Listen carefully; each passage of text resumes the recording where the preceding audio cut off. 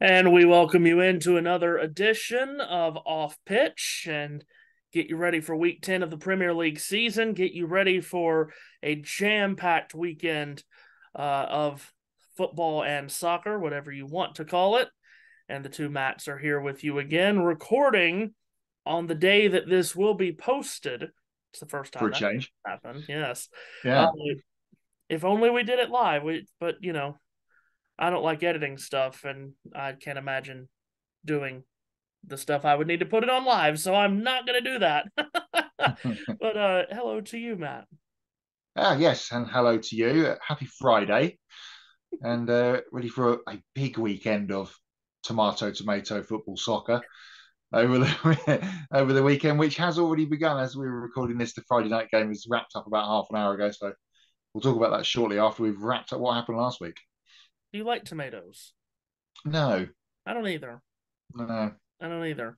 But I like orange juice with pulp. Did you know that? Well, there you go. This is where we differ. Oh goodness. Let's not go down that rabbit hole. No, no, No, never did like tomatoes, and they do just the worst thing in the world here in the southeast of the United States: tomato and mayonnaise sandwiches. And no. I think it should be a crime. Like you should be punished for doing that. Anyway, there are some parts closer to you. You put mayonnaise on French fries, and I don't get that. Yes, Belgium is big for Fritz and mayo.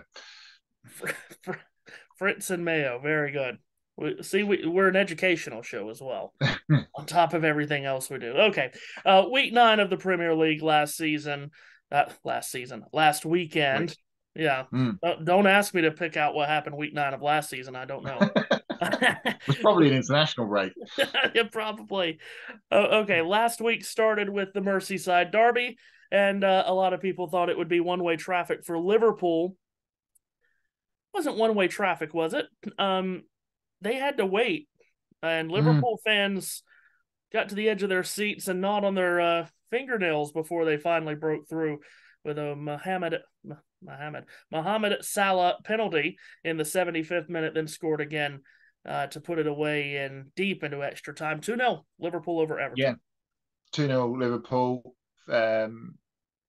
Looks on paper as it was a solid home win, especially as Everton played with 10 men for all of the second half after Ashley Young got sent off on the 37th minute. So um, I, we said it would be a close last week on the show. We said it would be a tight game, but we thought Liverpool would probably edge it, and turns out that's kind of exactly what happened in the end. And after a little bit of a shaky start, Liverpool continued to roll on.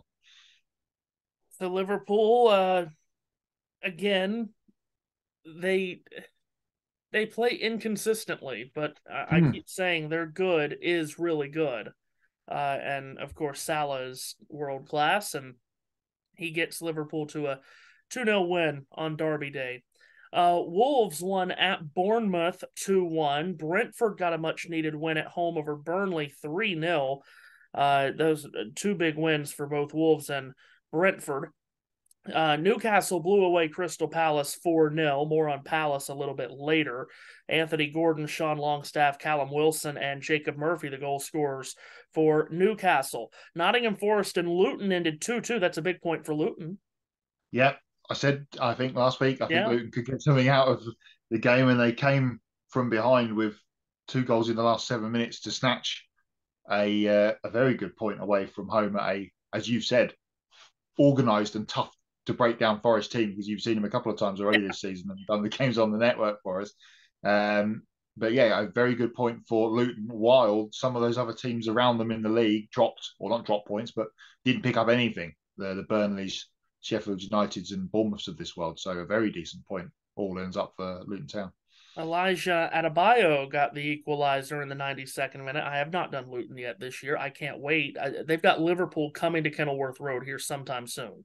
Yeah, a couple of weeks. That I should have done the Chelsea game away at Chelsea, but that didn't happen, unfortunately. But good to see them just picking up points here and there. And the expected fall guys of the league this season going into it, yeah, how many points were they going to get was the question. Well, they're doing themselves very well in that bargain at the moment. yeah, they are. Man City 2-1 at home over Brighton to snap that losing skid in the league. Julian Alvarez and Erling Haaland scored in the first 20 minutes. I feel like they're always scoring two in the first 20 minutes. Uh, Mm. Brighton got one back late through Ansu Fati, but City breaks the losing streak 2-1. Bless their hearts. Yeah, after the two games on the spoon without a win, needed to come out, and as you say, they seem to be finding a habit of doing that, getting ahead, getting a couple early, Yeah. and then just cruising through the rest. And if they need to turn it up late in games, then they have been doing that. And as we kind of keep saying, they've not even got out of third gear yet. They may find fourth at Old Trafford on Sunday. We'll have to wait and see if they put United to the sword in the derby. But they had a good win again in Champions League in midweek as well. So uh, after a couple of tricky weeks for City, they seem to be turning it around. Another one sent off for them. That's happened a couple times for them this year. Yes. Manuel Akanji sent off deep into stoppage time. Yeah, interesting that they've had as many sent off as they've had. Get to the biggest game on Saturday, Chelsea and Arsenal, and boy, what a roller coaster here. I'm wearing the Chelsea colors for this show for some reason. Uh, Cole Palmer scored a 15th minute penalty to put Chelsea ahead. Then they got 2-0 ahead through Mikhailo Mudryk in the 48th minute on an accidental goal. Yeah. That's all you could say about that. Um, not the best from David Raya again, but Arsenal showing some really good resolve late. Declan Rice in the 77th, Leandro Trossard in the 84th to get them back to 2-2, and that is how it ended. Yeah, it could be a big point for Arsenal, actually. The Mudryk goal, yeah, David Raya scrambling backwards as the ball went over his head just after half time. And then there was another goalkeeping mistake from Sanchez, the Chelsea goal. He just gave the ball basically to Declan Rice. That was Arsenal's first shot on target of the whole game. And it was in the 77th minute. And then Trossard, the substitute, who'd not long been on the pitch, came on to snatch the equaliser. And they could have gone on and got another one after that late to win it. But Chelsea held on, big point in the end for Arsenal. Excuse me. But with other results not working out for them, we'll tell you about the table shortly. But they all need to win this weekend for certain to keep the pressure on. See, down here in these parts, we call these Duke colors and not Chelsea Indeed. colors. Other game, there was a even later game on Saturday. That was Manchester United and Sheffield United. Again, tricky waters for Manchester United to get through. Scott McTominay scored in the 28th minute. 6 minutes later, they gave up an equalizer through an Oliver McBurney penalty, but it was a terrific strike from Dallow in the 77th minute that got Manchester United the 3 points, which they badly needed. Unlikely heroes at Old Yeah. Trafford this week. We've had McTominay got those two against Brentford. Then he got another one this week, as you mentioned, and Dallow. In midweek in the Champions League, Harry Maguire scored a winning goal, and Onana, who's been under pressure, saved the penalty right at the end against Copenhagen to get them a Champions League win, a much needed Champions League win at that. So yeah, I wouldn't say the also rans, but as I say, the unlikely heroes are coming out of the woodwork for Manchester United, of course, which was a pretty emotional day and game for the club after the sad loss of Sir Bobby Charlton on Saturday last weekend. It was announced at half time during the 3 o'clock kickoffs, and yeah, the tributes have been flooding and flowing in from all corners of the footballing world since then. And there was a big celebration of Sir Bobby's life at the Copenhagen game in the Champions League on Tuesday. Yeah. That's a big win for Manchester United after the loss of one of their absolute legends, one of the country's absolute legends, as you Yeah, well know. for sure. Yeah, there's a statue outside the ground of Dennis Law, George Best, and Bobby Charlton, and unfortunately, and another of that trio are with us now, unfortunately, which is a real shame. One game on Sunday, and I found the scoreline surprising here. I don't know about you, but Aston Villa 4, West Ham United 1. Douglas Luiz is the golden boot hero we didn't think we needed in the Premier League. He's going to try and run down Erling Haaland. He got two. of the four for Villa and then put them ahead. Jared Bowen got one back for West Ham not so long after half time, but then Ollie Watkins, who's been playing very well and scoring Yes. a good glut of goals for Villa this season, got one, and then Leon Bailey late on to just finish the job. But again, we said it last week, Villa are on the upward. Yeah. They keep getting wins, and that was a good one against a very good West Ham team. Wonder if the shine has fallen off the hammers a bit since their really good start. Yeah, that kind of carried over from the end of last season, didn't it, with the Europa Conference win? Um, did expect them to be in the bottom half of the mid-table, if that makes sense, this season after a big season last year, and it looks like they're falling into that bracket. Not sure who they've got actually this weekend. We'll get to the fixtures shortly, but they will need after a couple of losses on the bounce day again, another team that will be looking to try and turn the tide this weekend. That was the only game on Sunday. Then there was one game on Monday night, which was top of the table Tottenham hosting Fulham, and it was Spurs going through with a 2-0 win with Martin Tyler on the call, at least for us stateside it was. Tremendous. Uh, Son, another goal. James Madison got the second half goal, 2-0 over Fulham. Yeah, and that put them 2 points clear going out of last weekend's games. Pretty solid win for Spurs. We said they shouldn't have a problem with Fulham and didn't. And in a rare, odd thing, which I did try to Google before the show and couldn't find an answer. When was the last time two consecutive Premier League games featured the same team? Yeah. Because they played on Monday, Yeah. as you mentioned, at Fulham, and they've tonight played away at Palace. So very odd situation for, of course, non-European football playing and now out of the Carabao Cup. Tottenham, something to keep an eye on over the next few weeks. Yeah, odd situation that Tottenham are back-to-back games in the Premier League without anyone playing in between. And as they went on to a 2-0 win over Fulham, as you mentioned, they then turned right around and played earlier today on this Friday that we record this at Crystal Palace. And 2-1 victory over Palace. An own goal off Joel Ward in the 53rd minute put Spurs 1-0 up. Son scored yet again in the 66th minute. Jordan Ayew got one back for Palace in stoppage time. So Tottenham win their 8th of the season earlier today, 2-1 over Crystal Palace to get Week 10 started. And now, at the current moment, the live standings, be saying that a lot this weekend. The Maximum live point st- games free. That's right.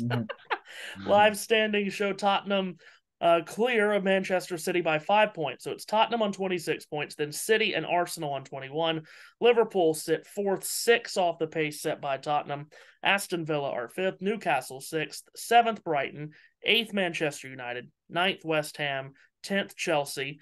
Bottom half of Palace, Wolves, Fulham, Brentford, Forest, Everton, Luton. Bottom 3 of Burnley, Bournemouth, and Sheffield United going into Week 10 Saturday. Yes, and as we mentioned, there's a few teams that will be looking and needing to get some wins. And there was a big celebration on the pitch actually at Selhurst Park from the Tottenham players with the fans in the stands. When was the last time Tottenham 5 points clear in the league? I know it's kind of because everyone's still got to play this week, but they're pretty happy down there. Ange Ball is certainly going well. Who would have thought Tottenham were going to be a better team without Harry Kane? Man, seriously, it's unbelievable. It really, really is. A lot to get into this weekend, so let's jump into it. Saturday, tomorrow, as we record this, Chelsea host Brentford. That's the early game. What do you think here? Yeah, that's the lunchtime kickoff for here in the UK. The morning game for you guys. Uh, Chelsea getting better, and they played very well against Arsenal. I Mm-hmm. watched a good chunk of that game last week, and they did play very well. And we were 2-0 up against one of the favourites for the league title before it all went a bit wrong at the end. But should be a fairly not easy, but a fairly good win for Chelsea. Brentford don't seem to be going that well away from home. I'm going to go 2-1 to the home side. Brentford took 4 points off of Chelsea in the league last season with a 2-0 win at Stamford Bridge and a 0-0 draw. At That's what I just said completely in the dust. But there you go. and so Chelsea looking for a bit of revenge on that. You're right; they are playing better. I don't to kind of, I guess, piggyback off what I said with Liverpool. I don't quite know how good Chelsea's good is, but you Yes. can tell they're playing better, which is exactly what you want to see. I think Chelsea will win this. I'll take them 2-0 over Brentford. Bournemouth Burnley is one of two 10 a.m. Eastern Time kickoffs on Saturday, followed by Arsenal and Sheffield United. Let's start with Bournemouth and Burnley. The relegation fight 6-pointer already in October. Probably will end up a draw. Uh, kind of things do. Bournemouth reeling off that defeat at home against Wolves last week. I'm going to go for 1-1 on this one. They played in January in the FA Cup. Burnley won at Bournemouth 4-2. I think I trust Burnley a little bit more. You're probably right; it'll end up in a draw, but to pick a winner, pick Burnley. Yeah, Bournemouth yet to get a win so two far teams that this aren't season. scoring goals. No, no, not at Just all. not. But watch, we'll get another 6-goal game Oh, like yeah, we these did from poor, them, these like we did in poor, so January. silly. Yeah. Arsenal hosting Sheffield United. Yeah, good win again for Arsenal in the Champions League in the week. This should be more than a routine for the way that Arsenal are going, and the way that Sheffield United, unfortunately for them, are going. I will take a 4-0 Arsenal win. Sheffield United should have gotten something from City. Played very well against United. Mm. I'm missing another one, am I not? Didn't they play? Everton, they should have got something against Everton Who a few did weeks they? back. Yes, yes, that's the one. They and Tottenham. That's the one. Tottenham as well. Tottenham scored two. Like what? Late Very late. Yeah, both. at Tottenham. Yeah. Yeah, both were in stoppage time. That's the one. So Sheffield United. Then they got absolutely plowed by Newcastle 8-0. Holy Mm. Moses. I'll take Arsenal. Hopefully Sheffield United can give us some excitement like they have against those other big clubs. I will take Arsenal. You said 4-0. I'll go 4, 3-0. yeah. Wolves and Newcastle's on USRN Saturday afternoon. I don't know how many times USRN's been to Molyneux, but we are on Saturday. Very good. What do you think about this? Uh, Newcastle got beaten by Dortmund on Wednesday, I think that was. All the Champions League days of this week have kind of rolled into one, but they did get beaten by Dortmund. And from what Alan Shearer, who was doing the Five Live commentary for that game, has said on a podcast I listened to today, didn't really play that well, Newcastle, although they did hit the bar twice late on. They will be, again, another team coming out swinging after that one, and should be fairly routine for Newcastle. I will take a 3-1 to the away side. There's there's the backstory of Sandro Tonali, Of course, yeah. banned for what, 10 months was it? I think it was. And I don't know how much you're able to get from what you're listening to and on Twitter and such, but a lot of that going on over here in the States too, with football, professional football, college football. NHL player just got suspended for half a season due to betting on games. Interesting one about the NHL player. He plays for the Senators, Hmm. whose helmet sponsor is a betting one of the betting. Yeah. So Has that ban actually gone? As he because he played, he came off the bench in the week. yeah, So yeah, I don't know. I don't know if it's gone through yet or I not. haven't read into the ins and outs of it, but I don't Let's know if see that's just here. he banned from playing in Italy because that's where it happened last season, or what's going on there because it was him and a couple of Um, others. FA has now confirmed Tonali's 10-month ban has taken effect in England. Okay, So right. there it is. Um, Boy, we thought the sky was falling for Wolves before the season, Yeah, yeah, and they've played well. They beat City. They should mm, have beaten United. yeah.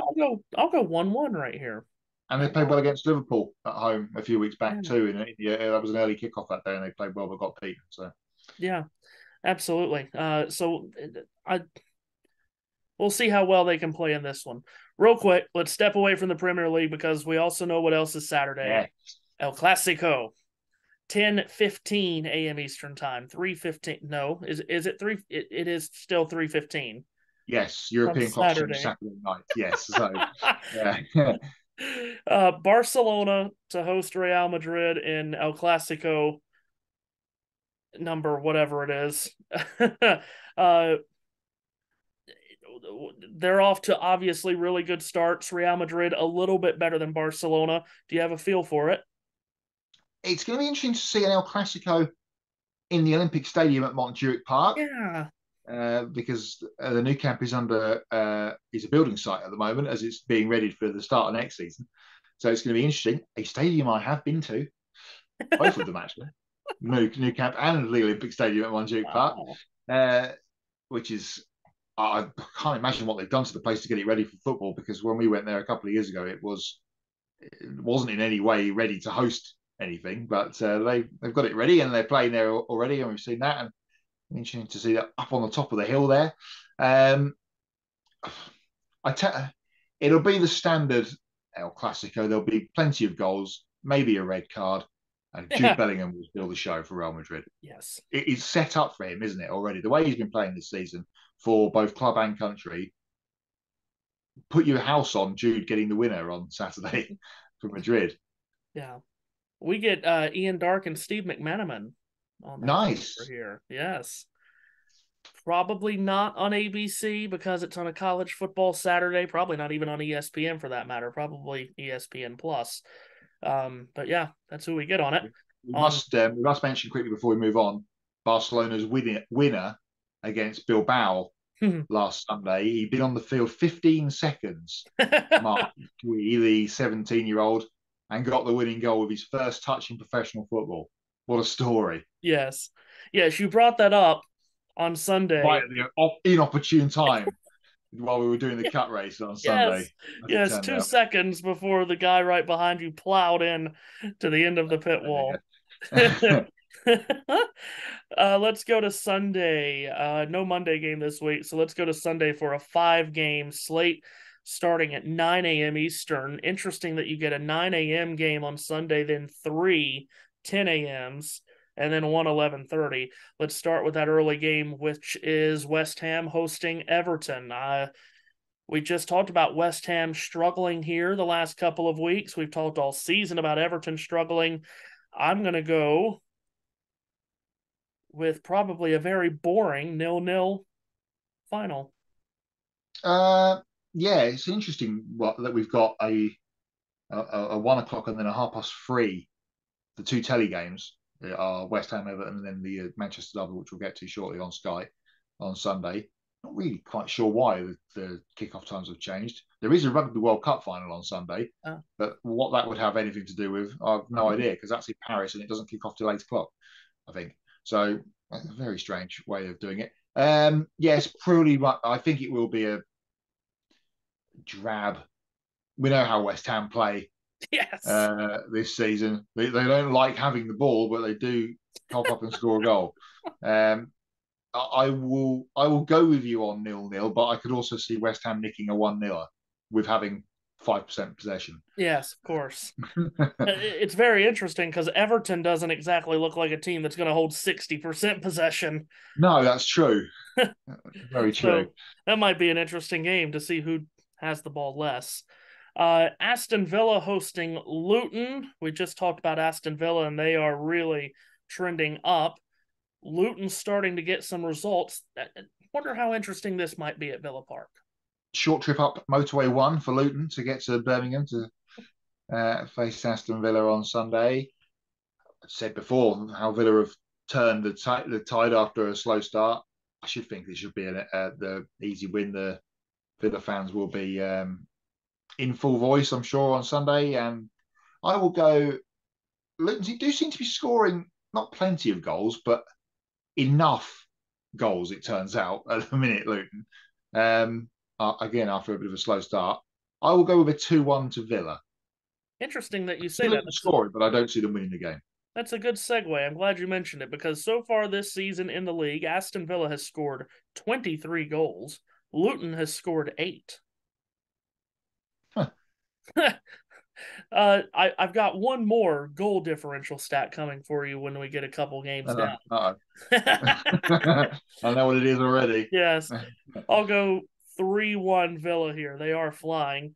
Certainly a game they cannot lose. I don't think they'll mess No. around very long. Brighton hosting Fulham in the middle of the day.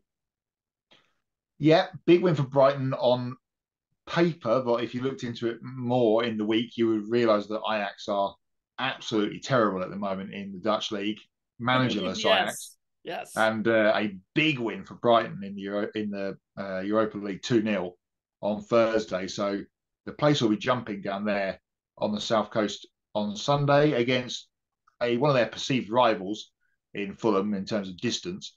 Seem to be turning a corner after a couple of weeks of draws and losses. Brighton, I will take them to win, and I will take them to win by 2-0. Let's see here. What do I Fulham have are on this fairly game? mid-table, though, aren't they? So they're in that kind of ballpark too. Yeah, let's see what I have on this game. Last 5 times that these two have met in the Premier League, Brighton are winless. Oh, Yeah. Fulham beat them both times last season. Okay. That does enough for me. I'll pull the trigger. Fulham 2-1. oh. Yeah. I like it when we don't agree on everything. Makes for good radio. Doesn't happen that often, but it'll be interesting to see how it pans out when it does. Makes for good radio and then whatever this is. Uh Visual content. That's right. Thank you. Liverpool hosting Nottingham Forest. I doubt we'll disagree on this one. And again, I will continue to say I've seen a lot of Nottingham Forest this year and have been impressed. Mm. I think this is a step too far to ask of them here. Yeah, I watched a chunk of Liverpool last night against Toulouse in the Europa League, and they played very well uh, and rested a good bunch of players. The Soboslai was one that was rested. Salah came off the bench and got a goal late on. 3-0 Liverpool. They Yeah. should breeze through this one without any problems. Yeah, I would think so. I would agree with the exact score. Actually, that's what I had in my mind: 3-0 to Liverpool. All right, Manchester Derby, which is of course going to be on USRN Sunday, which leads straight into Martinsville. Um, a lot to dissect about this game. It's a great derby. It's always a great occasion. Of course, City are terrific. United are whatever United are. Mm. But you mentioned you already know what is about to be said here. I sent it to both you and Seth earlier, just to empty the notebook here.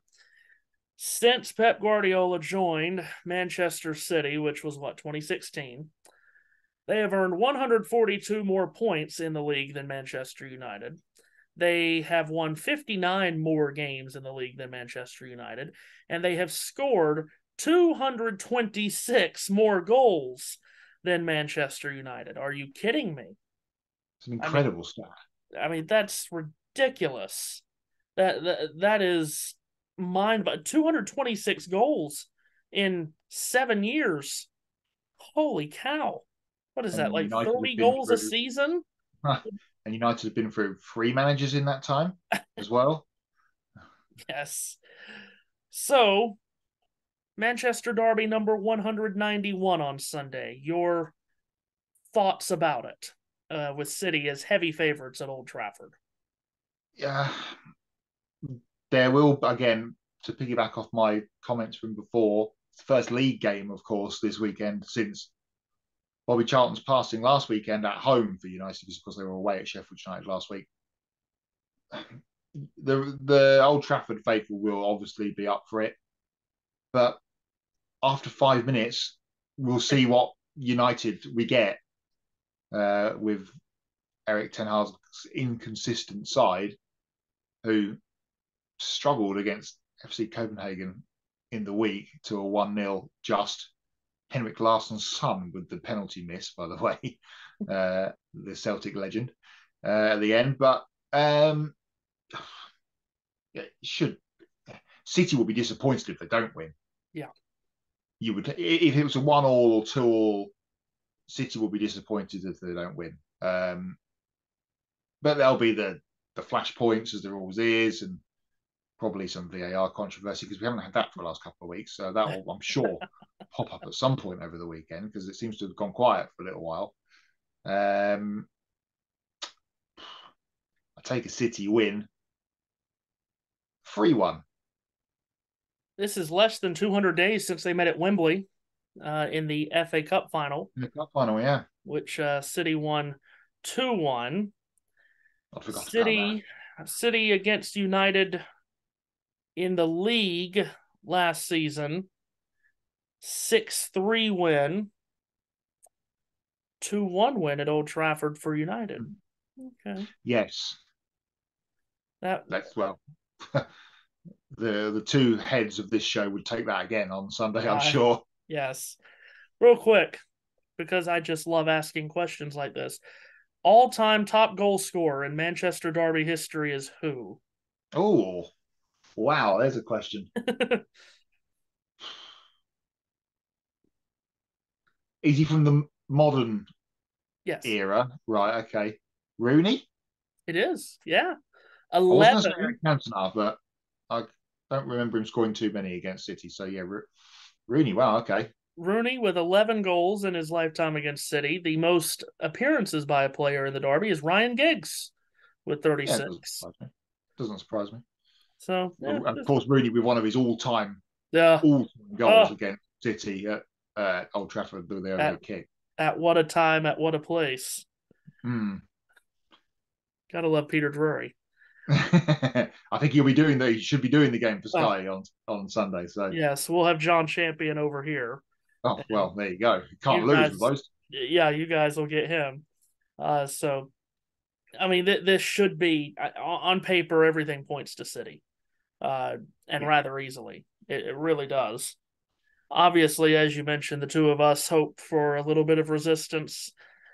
Onana gives you zero confidence in much of anything.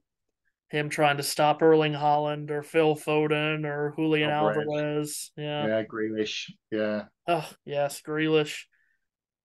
Does anybody realize they're missing Kevin De Bruyne?